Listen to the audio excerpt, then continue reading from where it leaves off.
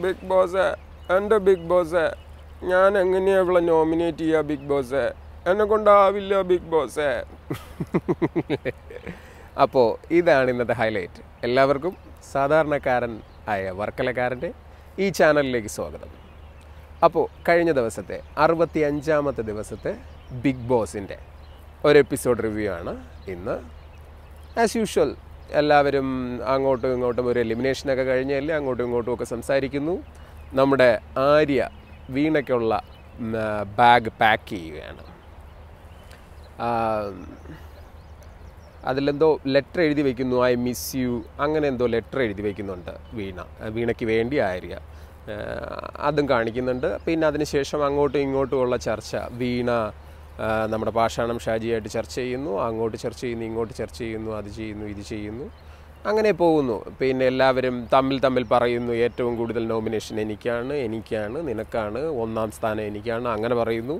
എന്നിട്ട് നമ്മുടെ അമൃത, അഭിരാമി, സുജോ, രഘു ഇവരെല്ലാവരും കൂടെ ചേർന്ന്, നമ്മുടെ രജിത്തേട്ടൻ എല്ലാവരും കൂടെ ചേർന്ന് ഇരുന്നിട്ട് ആരെയൊക്കെയാണ് നോമിനേറ്റ് ചെയ്യപ്പെടേണ്ടത്, എന്തായാലും ഇവർ നോമിനേഷനിൽ കാണും. അപ്പോൾ ഇവർ ആരെയൊക്കെയാണ് നോമിനേറ്റ് ചെയ്യേണ്ടത്, എന്താണ് റീസൺ, എന്തെങ്കിലും പറയാനുണ്ടോ, ആ രീതിയിലുള്ള ചർച്ചകളൊക്കെ നടക്കുന്നു.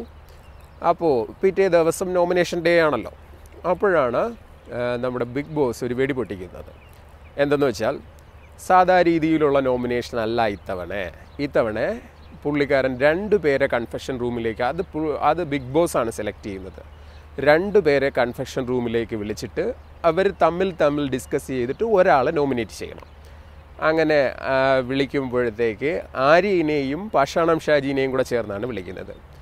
അപ്പോഴത്തേക്ക് ആര്യ പറയുന്നുണ്ട്, ഇതെനിക്ക് ക്രൂഷ്യലായിട്ട് ഉള്ളൊരു സിറ്റുവേഷനാണ്, എൻ്റെ മനസ്സിലെ ടൈറ്റിൽ വിന്നറാണ് പാഷാണം ഷാജി എന്ന് ആര്യ പറയുന്നുണ്ട്. എന്നിട്ട് ആര്യ നല്ല രീതിയിൽ അഭിനയിക്കും കേട്ടോ എന്നാണ് എനിക്ക് തോന്നിയത്. പക്ഷേ പാഷാണം ഷാജി അക്കാര്യത്തിൽ കുറച്ചും കൂടെ നീറ്റായിട്ട് എന്നെ തന്നെ നോമിനേറ്റ് ചെയ്തോ, 100 ദിവസം ഇവിടെ നിൽക്കണമെന്ന് എനിക്ക് താല്പര്യമുണ്ട്, പക്ഷേ എന്നെ തന്നെ നോമിനേറ്റ് ചെയ്തോ, കാരണം ഇതൊരു ഗെയിമാണല്ലോ.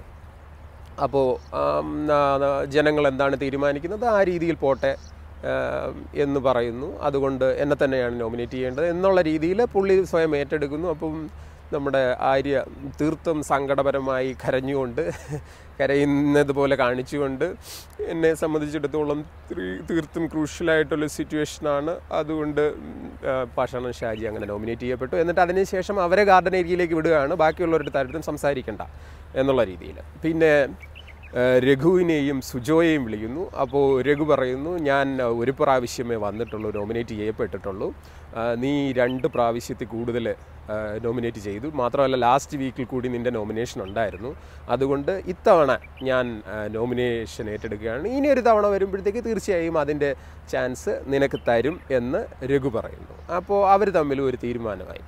അതിനുശേഷം വരുന്നത് നമ്മുടെ രേഷ്മയും ഫുക്രുവുമാണ്. അപ്പോൾ ആ കാര്യത്തിൽ ഫുക്രു രേഷ്മ പറഞ്ഞു, എനിക്ക് വെളിയിൽ പോയി കഴിഞ്ഞ് കഴിഞ്ഞാൽ അങ്ങനെ എനിക്കിപ്പോൾ നോമിനേഷൻ നിൽക്കുകയാണെന്നുണ്ടെങ്കിൽ എനിക്കൊരു ഉറപ്പുമില്ല തിരിച്ച് വരാൻ പറ്റുമെന്ന്.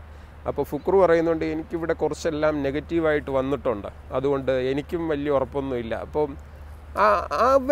അവരുടെ ഡിസ്കഷനിൽ ഒരു ജെന്യൂനിറ്റി ഉണ്ടായിരുന്നു. കാര്യം പറഞ്ഞു കഴിഞ്ഞാൽ ബാക്കിയുള്ളവരുടെ ഡിസ്കഷനിൽ തീർത്തും ജെന്യൂനിറ്റി ഇല്ല എന്നല്ല പറഞ്ഞത്, ബാക്കിയുള്ളവർ ഏറ്റെടുത്തുവെങ്കിലും ഇവരുടെ ഡിസ്കഷനിൽ തീർത്തും ഒരു 2 ഗെയിമേഴ്സ് തമ്മിലിരുന്ന് ഡിസ്കസ് ചെയ്യുന്ന രീതിയിൽ എനിക്ക് തോന്നി. അപ്പം രേഷ്മ പിന്നെ അധികം കടന്ന് ഞാൻ പറയാനൊന്നും നിന്നില്ല, അതങ്ങ് ഏറ്റെടുത്തു, ഞാൻ തന്നെയാണ് നോമിനേറ്റ് ചെയ്യപ്പെടുന്നത്. എന്നിട്ട് ഇനിയുള്ളതാണ് കിടു എന്ന് പറയേണ്ടത്. നമ്മുടെ ദേയേനെയും എലീന പടിക്കലിനെയും ചേർത്താണ് ബിഗ് ബോസ് അകത്തേക്ക് വിളിക്കുന്നത്. ആട്ടിൻ തോലിട്ട ചെന്നായി എന്ന് നമ്മുടെ ഡോക്ടർ രജിത് കുമാർ പറഞ്ഞത് അന്വർത്ഥമാക്കുന്ന രീതിയിലായിരുന്നു എലീന പടിക്കലിൻ്റെ സംസാരം. അവിടെ നിന്ന് പറഞ്ഞപ്പോഴത്തേക്ക് ഈ ദയാച്ചുവിനെ നമുക്കറിയാം, ഈച്ചും പേച്ചും എന്താണെന്ന് അവർക്ക് അറിയില്ല എന്നാണ് എനിക്ക് തോന്നുന്നത്. 2 പേരുടെയും നമ്മൾ അങ്ങോട്ടും ഇങ്ങോട്ടും, എൻ്റെ ബിഗ് ബോസ് നമ്മൾ അങ്ങോട്ടും ഇങ്ങോട്ടും ചേർന്ന് നോമിനേറ്റ് ചെയ്യണോ ബിഗ് ബോസ്, എനിക്ക് മനസ്സിലാവണില്ല ബിഗ് ബോസ്, എന്ന് അറിഞ്ഞിരുന്നെങ്കിൽ ഞാൻ വരില്ലായിരുന്നു ബിഗ് ബോസ് എന്ന് പറയുന്നു. അപ്പോഴത്തേക്ക് എലീന പടിക്കൽ പറയുവാണ്, എലീന പടിക്കൽ എന്തുകൊണ്ടാണ് ചേച്ചിയാണ് അതായത് ഒരാളിനെ, അതായത് നമ്മൾ പല സൈക്കോ ത്രില്ലറുകളും കാണാറില്ലേ, മാടമ്പള്ളിയിലെ ആ മനോരോഗി എന്ന് പറയുന്നത് എലീന പടിക്കൽ തന്നെയാണ്. അട്ടിൻ തോലിട്ട ചെന്നായി എന്നുള്ളതാണ് ആപ്റ്റായിട്ടുള്ള വാക്ക്. കാരണം പറയുവാണ്, അവിടെ വെച്ച് പറയുവാണ്, ദേടുത്ത് പറയുവാണ്, ചേച്ചിക്ക് ഇവിടെ നിൽക്കാൻ പറ്റുമോ? രജിത്തേട്ടൻ്റെ സ്വഭാവം, രജിത്തേട്ടൻ ചേച്ചി എടുത്ത് പെരുമാറുന്നത്, അതായത് ഒരാളെ സൈക്കോളജിക്കലി എങ്ങനെ കൺട്രോൾ ചെയ്യണം അല്ലെങ്കിൽ എങ്ങനെ ഡൗൺ ആക്കണം എന്നുള്ള കാര്യമാണ് എലീന അവിടെ പറഞ്ഞത്. അത് കേട്ടപ്പോഴത്തേക്ക് എനിക്ക് തീർത്തും വിഷമം തോന്നി. കാരണം ഇവർക്ക് അത്ര ഈ പറയുന്ന പോലെ വലിയൊരു രീതിയിൽ നമുക്കറിയില്ല, അതവരുടെ ഗെയിം പ്ലാനോ ആണോ അല്ലയോ എന്ന് നമുക്കറിയില്ല. എന്നിരുന്നാൽ പോലും ഇത് തീർത്തും അവരെ ഡൗൺ ആക്കുന്ന രീതിയിലുള്ള സംസാരം, ബാക്കിയുള്ളവരുമായുള്ള ചേച്ചിക്ക് ഇമോഷണലി ഇവിടെ നിൽക്കാൻ പറ്റുമോ എന്നൊക്കെയുള്ള ചോദ്യങ്ങൾ, അതൊക്കെ കേട്ടപ്പോഴത്തേക്ക് ഇനി തീർത്തും അതൊരു നമ്മുടെ എലീന പടിക്കൽ ഒരു ആട്ടിൻ തോലിട്ട ചെന്നായിയാണ്, അല്ലെങ്കിൽ മാടമ്പള്ളിയിലെ മനോരോഗി നീ തന്നെയാണ് എന്ന് തന്നെയാണ് തോന്നിയത്. അപ്പോഴാണ് നമ്മുടെ ദേഹാച്ചി പറഞ്ഞ ഡയലോഗാണ് ഞാൻ ഇൻട്രോയിലിട്ടത് കേട്ടോ. ഇല്ല ബിഗ് ബോസ്, എനിക്ക് ഇവളെ നോമിനേറ്റ് ചെയ്യാൻ പറ്റില്ല ബിഗ് ബോസ്. ഇവളെക്കാട്ടിയും കുറ്റവും കുറവുള്ള കുറേ പേര് വെളിയിൽ നിൽക്കുമ്പോൾ ഞാൻ ഇവളെ എങ്ങനെയാണ് നോമിനേറ്റ് ചെയ്യുന്ന ബിഗ് ബോസ്, നീ എന്നെ തന്നെ നോമിനേറ്റ് ചെയ്തോ എന്നുള്ള രീതിയിൽ പറഞ്ഞു. അവസാനം ദേഹാച്ചുവിനെ നോമിനേറ്റ് ചെയ്തു. അത് കഴിഞ്ഞു, നോമിനേഷൻ പ്രക്രിയ തീർന്നു. നമ്മുടെ രജിത്തേട്ടന് നോമിനേറ്റ് ചെയ്യേണ്ടി വന്നില്ല, ആരെയും പുള്ളിക്കാരന് നോമിനേറ്റ് ചെയ്യാനുള്ള അവസരം കിട്ടിയില്ല. അപ്പോൾ പരസ്പരം നോമിനേഷൻസ് എല്ലാം ആയിട്ട് നിൽക്കുമ്പോൾ അത് കഴിഞ്ഞു. പിന്നെ അവരുടെ ഡെയിലി ടാസ്ക്കാണ്. ഡെയിലി ഓരോ ടാസ്കിൽ നമ്മുടെ ഡോക്ടർ രജിത്തിന് ഒരു പ്രഭാഷണം, പേഴ്സണാലിറ്റി ഡെവലപ്മെൻറ്റിന് ഒരു പ്രഭാഷണം ചെയ്യാനാണ് ഡോക്ടർ രജിത്തിന് കിട്ടുന്നത്. ഡോക്ടർ രജിത്ത് പ്രഭാഷകനാണ്, പിന്നെ പറയണ്ടല്ലോ, പുള്ളിയുടെ ആ ഒരു ഏരിയ എന്ന് പറഞ്ഞു കഴിഞ്ഞാൽ പുള്ളി അതങ്ങ് ക്ലീനാക്കി. അതിൽ ഒരു പ്രശംസ എന്ന് പറഞ്ഞു കഴിഞ്ഞാൽ പുള്ളി അതിൻ്റെ അകത്ത് ഓസം ആണ്. അതുകൊണ്ട് പിന്നെ നമ്മൾ അതിൻ്റെ അകത്ത് അത് പുള്ളിക്ക് കിട്ടിയത് എങ്ങനെയാണോ പുള്ളി അത് 100% കൊടുത്ത് എല്ലാവർക്കും മനസ്സിലാവുന്ന രീതിയിൽ കൊടുത്തു.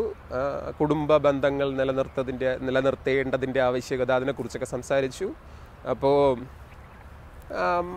അത് കഴിഞ്ഞു. പരസ്പരം സംശയങ്ങളും കാര്യങ്ങളും ഒക്കെ ചോദിച്ചു. അത് കഴിഞ്ഞു.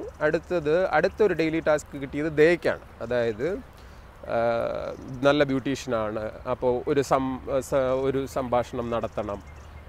എന്താണ് ജീവിതത്തിൽ നിന്ന് പഠിക്കേണ്ടത്, എന്താണ് സുഹൃത്ത് ബന്ധങ്ങളിൽ നിന്ന് പഠിക്കേണ്ടത് എന്നുള്ളതിനെക്കുറിച്ചാണ് പുള്ളിക്കാരി സംസാരിച്ചത്. പുള്ളിക്കാരി ഒന്നും അറിയാത്ത ഒരാൾ എങ്ങനെ വന്ന് നിന്ന് സംസാരിക്കും, ആ രീതിയിൽ സംസാരിച്ചു. അത് പുള്ളിക്കാരിയുടെ സ്ട്രാറ്റജിയാണോ എന്ന് നമുക്കറിയില്ല. അതുകൊണ്ട് അതിനെക്കുറിച്ച് പറയുവാൻ ഞാൻ ആളല്ല. ഇത്തരം കാര്യങ്ങളൊക്കെയാണ് അവിടെ നടന്നത്. വേറെ പ്രത്യേകിച്ചെടുത്ത് പറയുവാൻ വേണ്ടി വേറെ ഒന്നും നടന്നില്ല. സോ ഇത്രയേ ഉള്ളൂ ഇന്നത്തെ റിവ്യൂ. സോ ബിഗ് ബോസ്, ഇന്ന് ഞാൻ പോയിട്ട് പിന്നെ അടുത്ത എപ്പിസോഡിൽ വരട്ടെ ബിഗ് ബോസ്.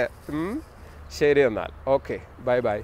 എല്ലാവരും ലൈക്ക് ചെയ്യുക, ഇഷ്ടപ്പെടുവാണെങ്കിൽ കമൻറ്റ് ചെയ്താൽ വളരെ ഉപകാരമായിരുന്നു. Bye bye.